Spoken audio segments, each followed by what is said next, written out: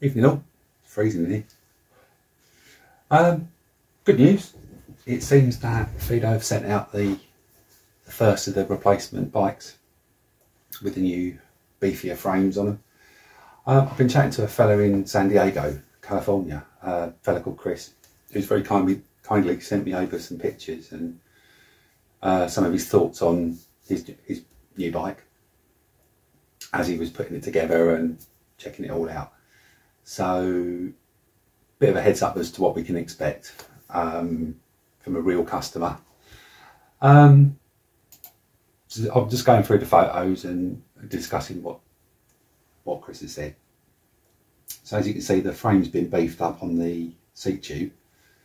I don't know if this is another area they identified as being a problem or whether they're just being a bit careful, but looks good.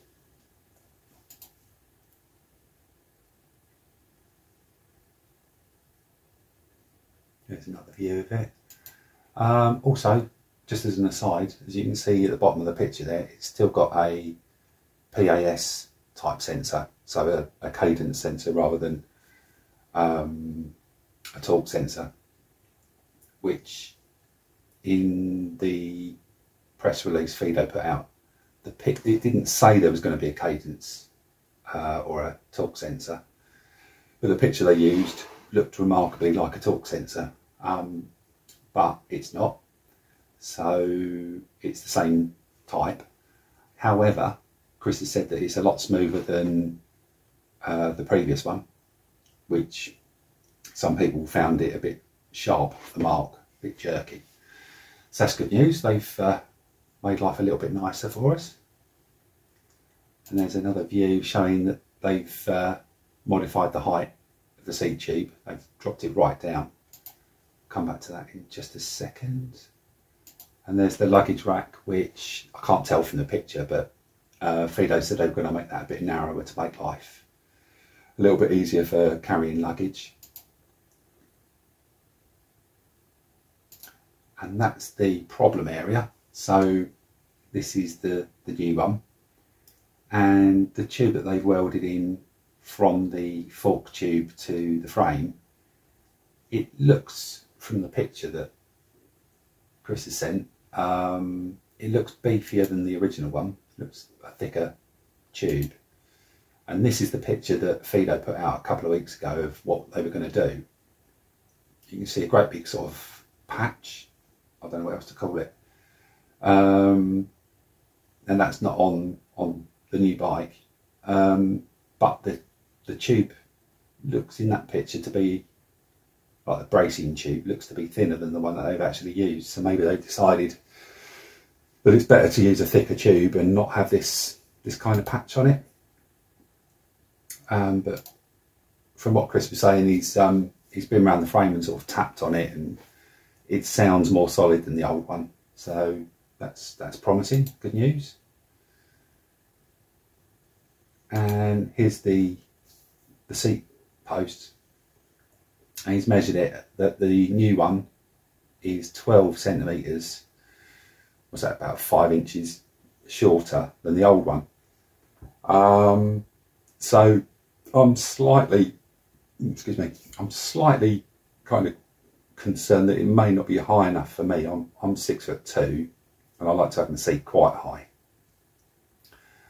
I mean, obviously, as he pointed out, I could use the old one on the old post on the new bike, so hopefully I should still get the same height off the ground.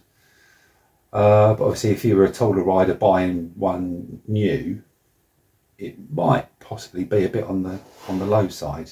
I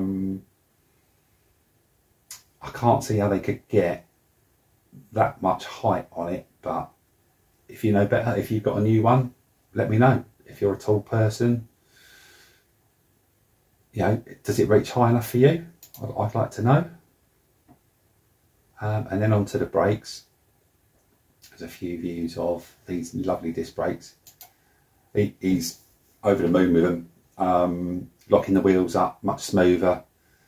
Hasn't got the sponginess that the old mechanical disc brakes used to have. So these are all hydraulic. brilliant. It's what everyone, well, nearly everyone was raving that it should have had from the start, really, was hydraulic brakes. Big, heavy, fast bike. It pays to have decent brakes, doesn't it? So well done, Fiido, for listening. What else was there to talk about? Oh, the display. The display that Chris has got on his one, his new one, is the same as I was sent as a replacement for the original. So what they were putting on them to start with, me and many others found the LED display to be too dim in bright sunlight. So they brought out this one, which is much brighter, and it's in miles an hour and kilometres, and it has a odometer on it, so the early one didn't have that, so you know how far you've been. So yeah, it was a good upgrade. But again, in their blurb a few weeks ago, Fiido said that they were putting an LCD display on, quite a big one, but that hasn't come out yet. And also, a couple of weeks ago, another fellow was sent a replacement bike which had the brakes in, but his one didn't have the hydraulic brakes on it. So all I can suspect is that it's going to be a few variations in spec. I'm only guessing that they're using up the parts they've got or waiting for new parts to come in. So there'll probably be a bit of a transition where some bikes have a variation in the parts on them until they're all, you know, all their parts bins are full of the same bits. But yeah, overall, it sounds to me like Chris is chuffed with his. So thanks, Chris. Thanks for sharing that with us, mate. Good to see. Good to know what we can expect.